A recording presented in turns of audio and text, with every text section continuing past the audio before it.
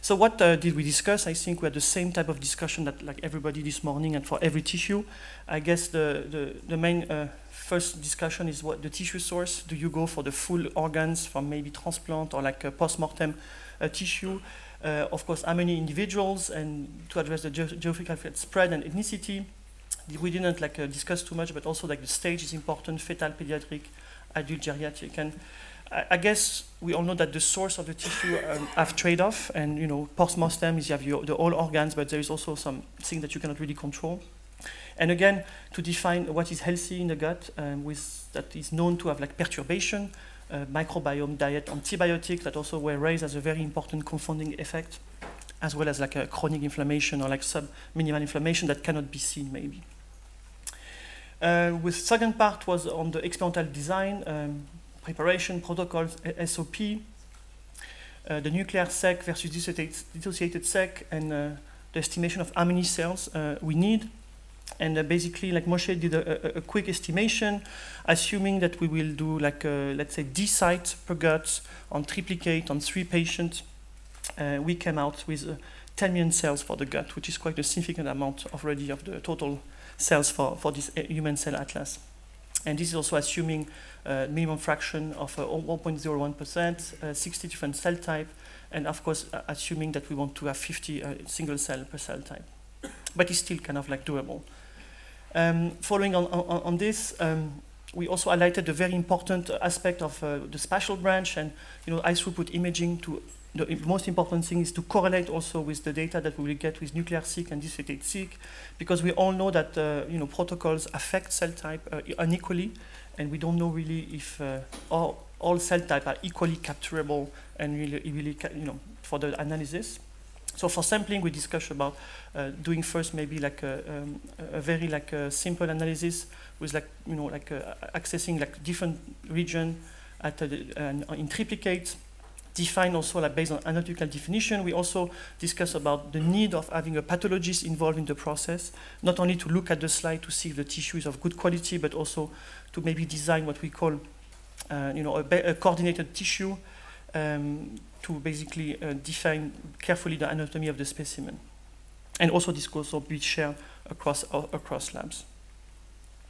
What are the gut-specific challenge? Of course, we discussed about maybe the need of gut-specific protocol versus other tissue.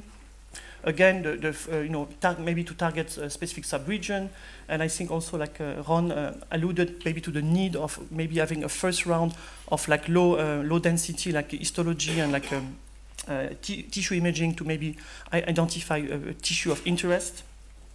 Also, we discussed about maybe to focus maybe sometime on unique regions which are relevant to tissue-specific disease. That could be also of interest to really target some region that we will be able to make quick discovery. Then after, like we discussed the idea of like a common denominator, not across gut lab, but also across tissue. I think it's going to be very important for all of us to see if we see common signatures of cells and the quality, and try to normalize. And the idea is to have maybe some bridge samples. And I think it was not clear maybe from the other presentation, but it will be maybe very important not only to collect, of course, the microbiome from each of these gut samples, but also to try to get some blood sample from each donor, and try to also single cell all of these different cell population composed in the blood, and try and use this as like a normalizator or maybe like a common sample. And also the idea to define the minimal common knowledge across tissue to bridge across lab, and again the discussion of like having either a coordinated experimental design or independent lab-driven project, and this is not very clear in my opinion yet. The last point of discussion, we mostly discussed a bit about the organic alternative. The drawback of this is there is, it's not a drawback, but for us immunologists, there is no immune cells, so it's going to be mostly focused on epithelial type of like differentiation, which also have like a lot of interest. And I'm going to stop here. Thank you very much.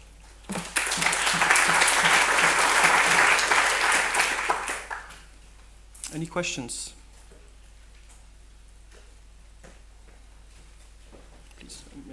Carefully. So I don't know if I caught it, but did you mention you will sequence the microbiome from these individuals or no?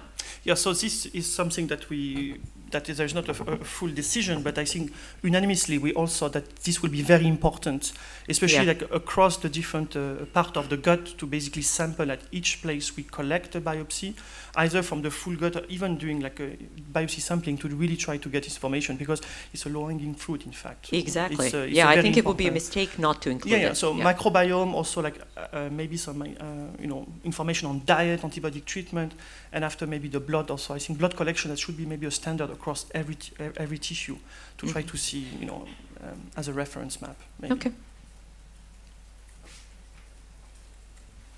As I understand it, the organoids don't have a stroma either. I just wonder whether you could comment on the impact of that on the current initiative. So I have to confess that I'm not a very well expert on organoids. So I know that organoid will be mostly composed of epithelial cells. Clearly, I mentioned the drawback is like there is no immune cells, although you can maybe seed them with immune cells. After, you need to ask the expert. I don't know, where is the expert here? From the Hans Clever lab, who was like representing us. If you can comment, but this is also like again a limitation. But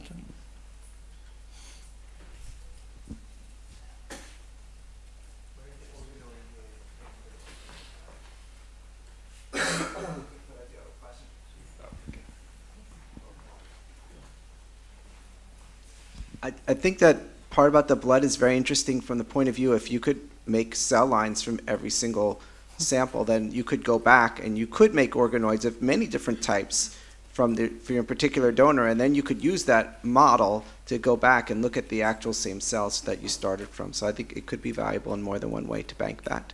Yeah, so cell line, or you can even think about iPSC, but this is also like another level of. But I do think that what I see across the different projects is that there's this discussion about low numbers but heavy and deep really knowledge versus higher number and less access. I think maybe for across tissue, for maybe the 2 or 3 organ that will be heavily like a sequence, maybe this will be needed to be absolutely done. Maybe even to store later for even making iPSC, to even after be able to do like organoids and any other like kind of. It's a good point, yeah. Thank you.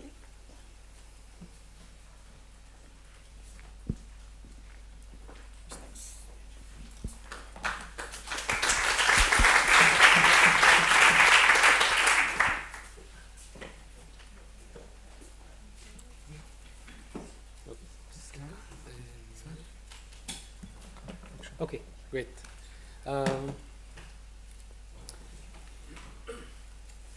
So we had a very interesting discussion about the pancreas. The pancreas is a very unique tissue. Show up in a moment.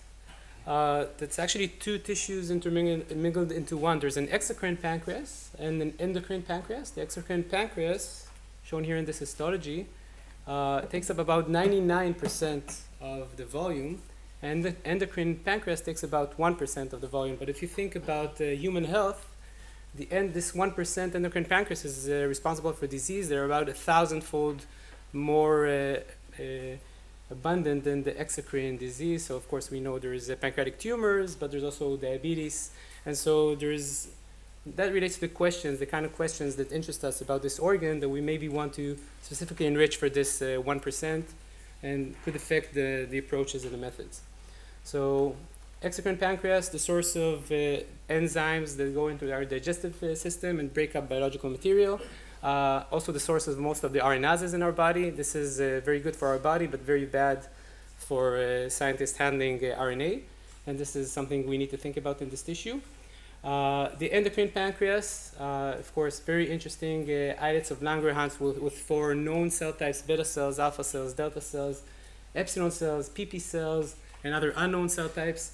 We discussed some heterogeneity of this structure, heterogeneity relating to spatial location, distance from the periphery of the islet. We discussed the subpopulations, potential subpopulations of these critical beta cells that secrete insulin, that may differ in their potential for proliferation, secretion sensitivity. We discussed the differences between mouse and human, making this human cell atlas really, really critical.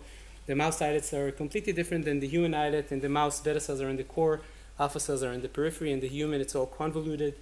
So these are the endocrine tissues. And then that relates to the particular issues we discussed. So as I've told you, there's the RNA quality problem. The pancreas is the source of RNases. It's very tough to handle RNA. There is critical timing issue when we get tissues from cadavers. We need to think about ischemia and the damage to cells. There were two potential techniques that were discussed, perhaps nucleus sequencing or single-cell ATAC-seq to get at the biological data with these new approaches that may be more robust to the RNA degradation that we see in these samples. And in general, we think that this tissue, for this tissue particularly, it's very important to set up communication between the people involved in the project. So we discussed protocols.io, which is a website for sharing protocols similar to GitHub, and these protocols have a DOI, so they can be cited. And we think it's very, very important that anyone dealing with the pancreas would have access to as many protocols as possible to avoid wasting time with these issues that all of us are struggling with regarding this tissue. Okay, so another issue we discussed is tissue sources. There's one option is cadavers. We discussed the GTEx program, which also have a lot of experience with these problematic tissues. Then there's some alternatives of biopsies from pancreatitis patients. These samples also have interesting spatial sampling opportunities, going near inflammation or far away from the inflammation. And we also discussed the individuals we would like to sample. So usually there's an age axis that's very interesting, and we think that in this particular organ, actually the lean to obese axis could be very interesting. Obese individuals are insulin resistant very often, and this causes the pancreas, especially the endocrine pancreas, to compensate. And this could be very, very interesting in terms of the transcriptomic or proteomic changes to the organ. Then there was a lot of discussion about the sampling issue that relates to this disproportionate representation of this tissue in terms of exocrine versus endocrine tissues. Do we want to just sample randomly, dissociate the tissue, perform single-cell RNA sequencing? We're going to get 99% acinar tissues, 1% endocrine. Is this what we want, or do we want to specifically enrich via sorting or other techniques for the endocrine portion? The suggestion was to go for broad skydive sampling, and then according to the results and also some computational analysis of the information content within each subcluster, we could decide where to put the money and where to go deeper.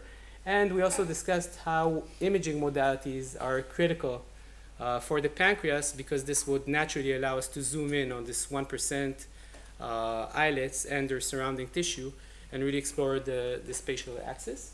Another really interesting feature of the pancreas that's often ignored is its polyploidy. Unlike many tissues, but like other many tissues in our body, this tissue is polyploid. Actually, many tissues in our body are polyploid. Our heart, our liver, our muscles, as we're more like potatoes than we think.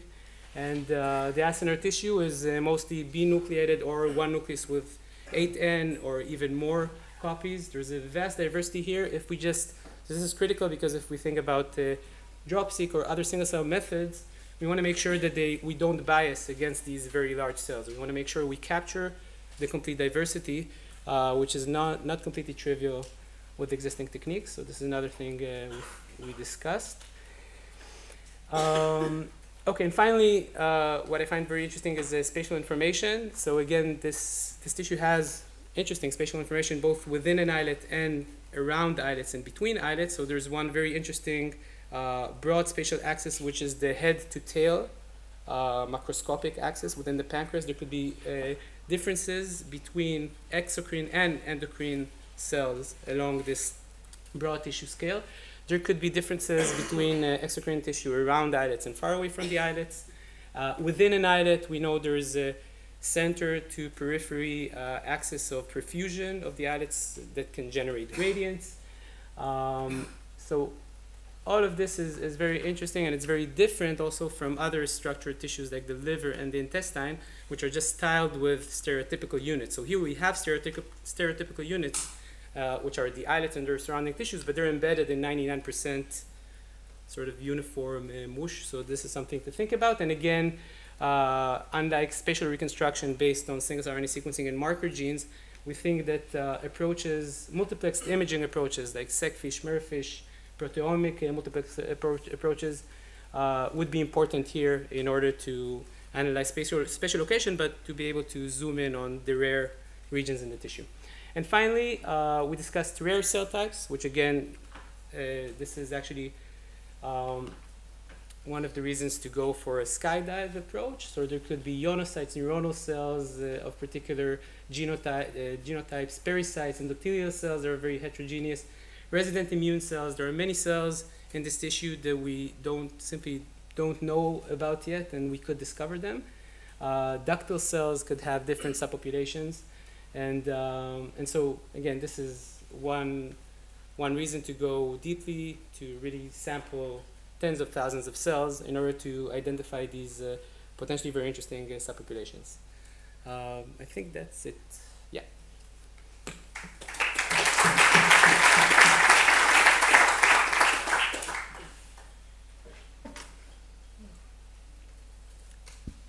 Okay.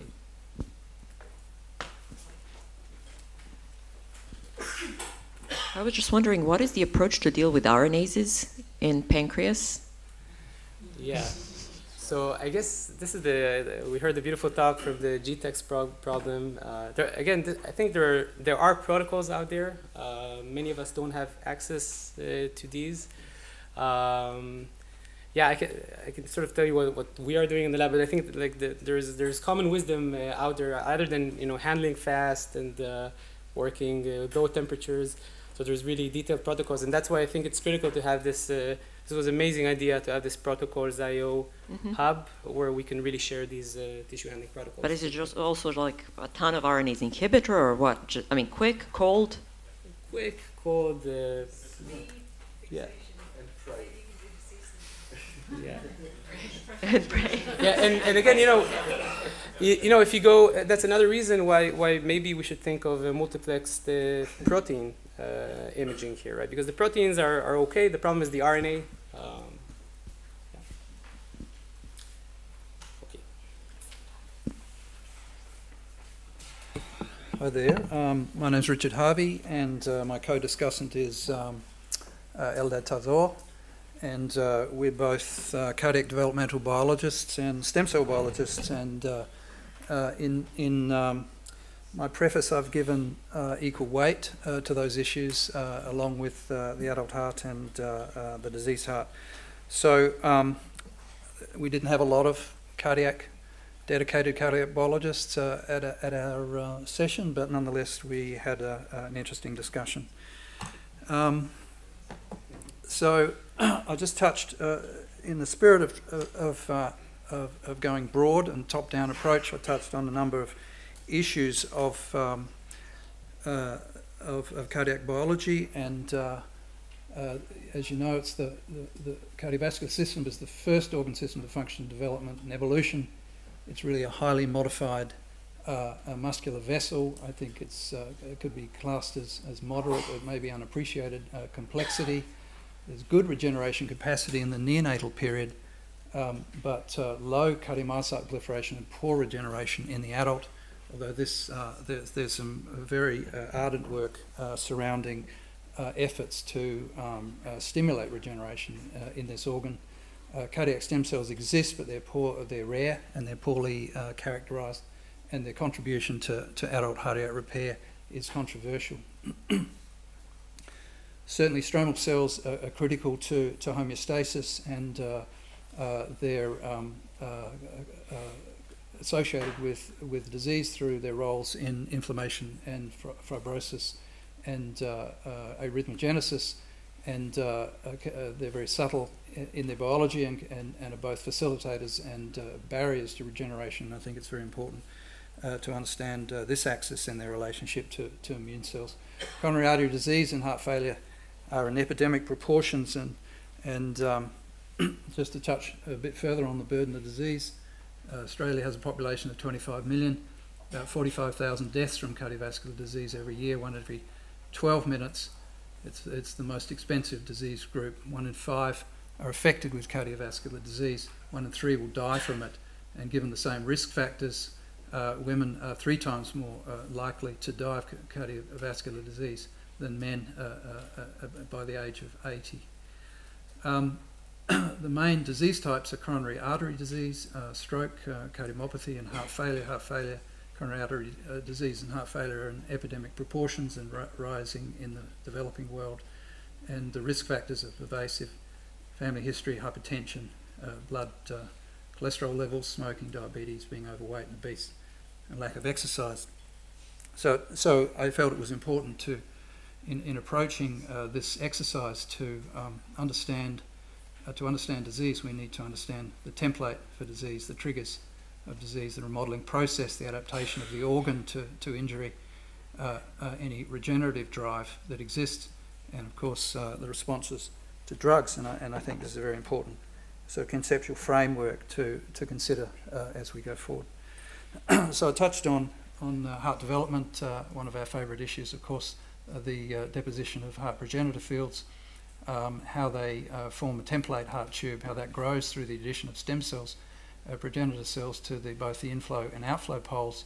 This is a very simple vessel at this point. Chambers come into being as simple specialised domains through misunderstood, not misunderstood, but poorly understood processes. They grow, however, and dominate the mass of the heart, whilst the original template is minimalised, and it has ongoing and very important functions.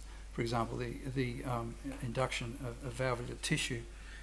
Touched on complexity of developmental processes. For example, this beautiful sponge-like nature of the cardiomyocytes that form in the chambers during development, and are very central both to development and to evolution and to adult, pediatric and adult disease. We spent some time talking about the human ES and iPS cell. So efforts and disease modelling, as in other systems, we have methods now based on opposing cytokine gradients or small molecules to differentiate these cells into cardiomyocytes. The system has its limitations because these cardiomyocytes are generally very immature and corresponding, I believe, without further efforts to mature them to first trimester individuals.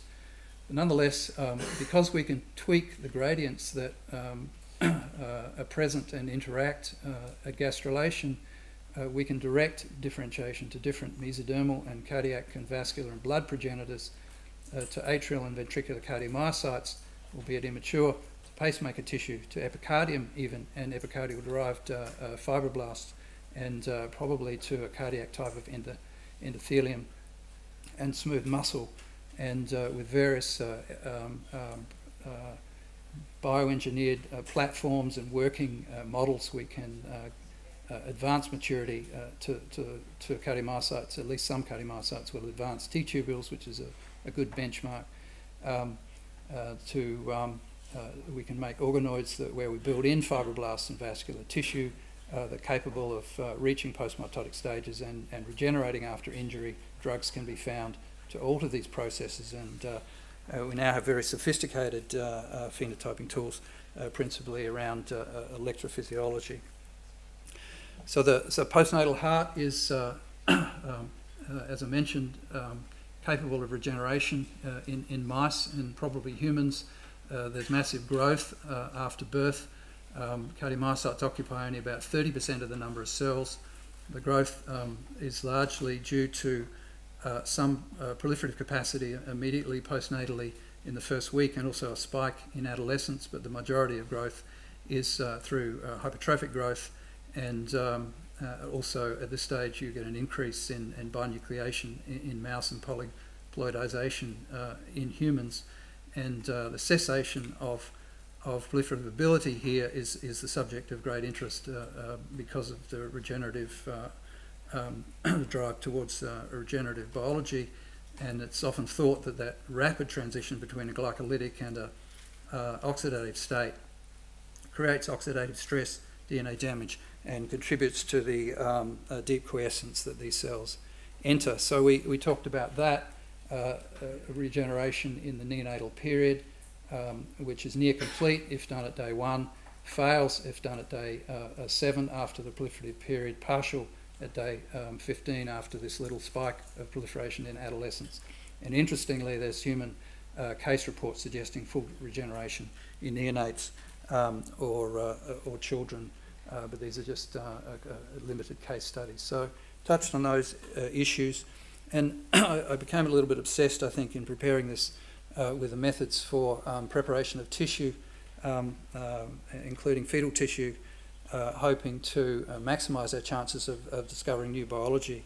And one of the things I introduced was this emerging concept in clinical practice in cardiac transplantation medicine, and it's where they've are trying to advance the use of DCD hearts. And this is donation after circulatory death. And what happens is a patient suffers a trauma, they're put on life support, and then at an appropriate moment that's withdrawn. And after a legally defined standoff period, which varies in different countries, the organ is harvested or even resuscitated in the dead individual. And it can be perfused with blood or synthetic blood for extended periods of time, many hours, allowing the hearts to be transported across the nation, the size of Australia, and the heart is recovering from its warm ischemic time during this period with the help of post-conditioning agents. And I thought this would be a very good template for getting the best possible, highest possible quality from post-mortem samples. Occasionally the hearts that are normally destined for transplantation are not used often for not particularly severe reasons. And these would give us an opportunity to sample different tissues according to our priorities in I think the most pristine form that we could possibly achieve and so we talked a little bit about whether this in fact was overkill or whether a Rosetta Stone approach would be meritorious for this initiative. And so through these train of thoughts I came up with a number of summaries or discussion points that, as I said, gave equal access, equal weight to developments and regeneration, access to early stages of heart formation, looping, chamber, valve formation, all very important, I think, for the understanding of congenital disease and adult onset disease, is limited by the limited availability of early fetuses. Whole heart analysis of early available stages would be a priority, I believe, followed by available later time points. And it seems to me there's no sort of coordinated activity around access to precious fetal tissue. The brain, people might be doing it differently to the heart people, in some sort of centralisation, some degree of centralisation and coordination that benefits from the established logistical and ethical pipelines and concentration of anatomical expertise that would normally be on site. So whilst the access to neonatal and adolescent stages might be more delicate in terms of family issues, the profiling of cells from these stages is also highly desirable with respect to congenital heart disease causation and adaptation, understanding the patterns of cardiomyocyte proliferation or cessation of proliferation postnatally, and to understand heart regeneration in permissive and non-permissive phases. So despite the challenges of harvesting this tissue under traumatic circumstances, it would be desirable to set up pipelines where this was possible with the appropriate clinical guidance. So we talk a lot about the iPS cell technology. It's developing rapidly, so we need frameworks that can answer current and future questions. We need the discussion around the cell lines that we chose, and we had some discussion around this, which lines, what degree of characterization, what number, what diversity, what tissues we will differentiate them into of many different methods, and how best to link to bulk or single-cell genomic and epigenomic data and the functional genomics push. Cell type identification in these systems may be a little bit uncertain, but certainly aided by cross-reference to this growing atlas. And I think the biggest opportunity here is not so much in the more mature cells, except for obvious reasons they can be used for drug screening and functional genomics. But with respect to this atlas, to do a skydive into those very early stages of cardiovascular lineage specification with the benefits of scale and targeted manipulations. And finally, with respect to adult tissues, trying to balance new knowledge generation with preconceived ideas about cells and disease processes, which in the heart have been characterised very well, in fact, with respect to cardiomyocytes at least. The needs of emerging disciplines such as cardiac bioengineering are present, unknown. I mentioned the Rosetta Stone approach. Is this overkill? A possible use of the perfusion hearts.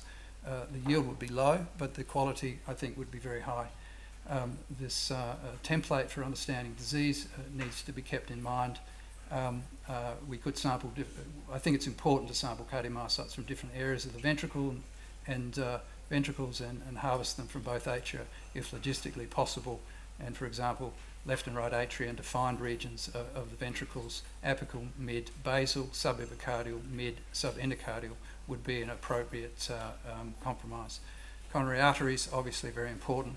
They can be, the main arteries can be sected along with strips of myocardium, but potentially the aorta, carotid arteries, and perhaps regional variations on those may need to be harvested as well to understand the atherosclerotic drive in a particular individual. Diversity in stromal and immune elements, obviously very important. We anticipate, as an important one, heart-specific issue, we anticipate very heavy losses of interstitial, immune and vascular cells when we're trying to make cardiac preparations, and we discussed that a little bit, and valvular tissue also is important. So we tried to identify, finally, some cardiac-specific issues, and maybe Eldad can take up a summary of what we discussed. All right, so Richard did a wonderful job, so I just take 1 second to 1 minute maybe. First of all, it was really impressive 2 days hearing about this HCA project. So I want to congratulate the team that made it. And the other thing that was sort of emerged here, everyone is saying that his tissue of favorite is the most important one.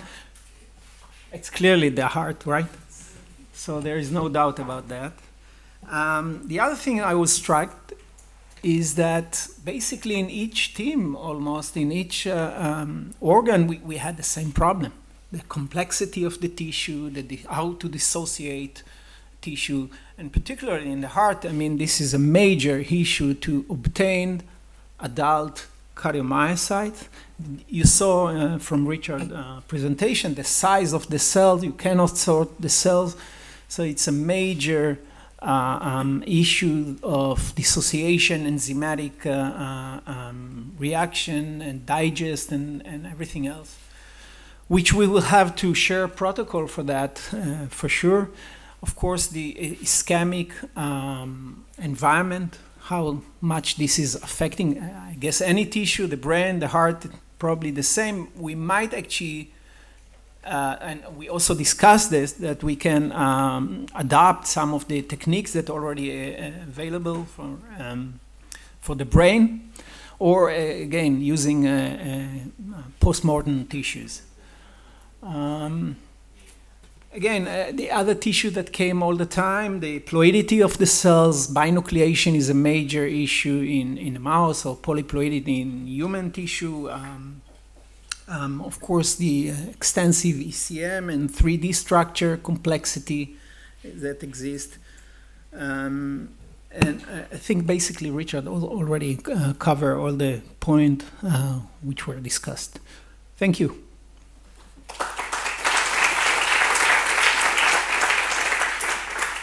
If there are any questions?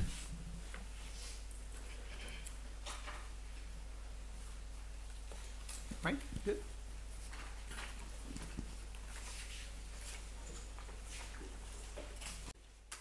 Somebody's doing fine.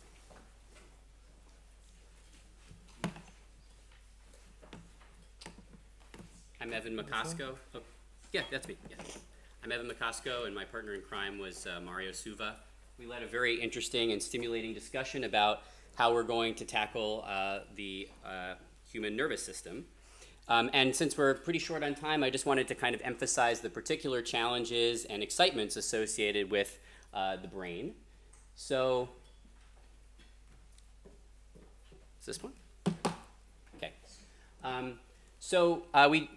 We just took this definition from the white paper of what an atlas of the brain should include, which should be some sort of definition of diverse molecular profiles that also integrate anatomical properties, connectivity, and also functional properties. A pretty challenging premise. And the thing that we wanted to emphasize particularly as a key consideration in the nervous system, perhaps even more so than in other tissues, is the incredible anatomic complexity. You know, in other tissues, there may be a replicating unit that occurs, you know, maybe 4 or 5 replicating units. We're talking about dramatic amounts of complexity at a macroscopic level. So these are sort of different sections that give you a sort of a very broad framework of, you know, sort of forebrain complexity, and then midbrain, hindbrain complexity, and also the complexity of the spinal cord. So we're really wanting to consider all of these aspects of the CNS. But then if you just look at one section through, you know, one particular region, or one particular coronal section of a human being, you find just 32 annotated macro structures that exist. So this is just an incredibly complex tissue, and there's very little like anatomical relationships between all of these different tissues, and many of them are incredibly, incredibly small and fine. So in addition to this sort of key consideration of anatomical complexity, which we really emphasize in our discussion, there's also the issue of inaccessibility in vivo, the inability to perturb or really derive any functional understanding of the actual tissue that we'll be profiling post-mortem. We have poorly defined functional units, so it's not as if many of these, you know, regions are very densely connected, so there's lots of different ways that we can define units, and they aren't necessarily spatially constrained. And also, this is also an issue in other tissues, but it's particularly dramatic, I think, in the brain. There are certain tissues that have 99% one cell type, and then the other 1% are incredibly complex, and there are others that are highly distributed across many cell types. And we particularly in the brain, I think, need much more fidelitous models than we have right now. We can't do primary cultures of most reasons.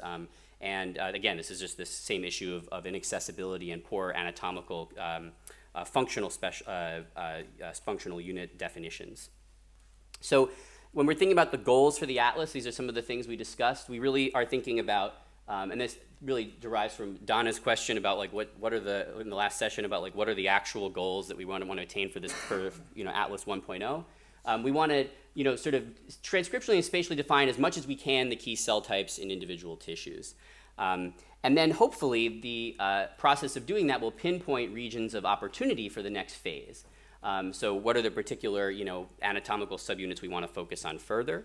And are there ways that we can, I just put this in from the conversation, are there ways that we can kind of predict which particular structures are going to yield even more complexity so we can really focus our efforts better? And furthermore, can we, kind of use our information to generate and inform better models? So fortunately, when we think about our approach, so I would just kind of take this also from the white paper. Fortunately, actually, in many particular detailed ways, we're quite constrained. But this is sort of the overall approach that I think many are taking to have this sort of one arm of kind of a more unbiased, high-scale sampling by, for example, sequencing approaches, and then also to have, in addition, dovetailing it, a spatial arm. So why are we particularly constrained in our approach in the atlas? I think particularly because of this immense tissue complexity and cellular complexity, we really have resigned ourselves to sampling a smaller number of people to obtain a larger a sense of the broader sort of anatomical complexity.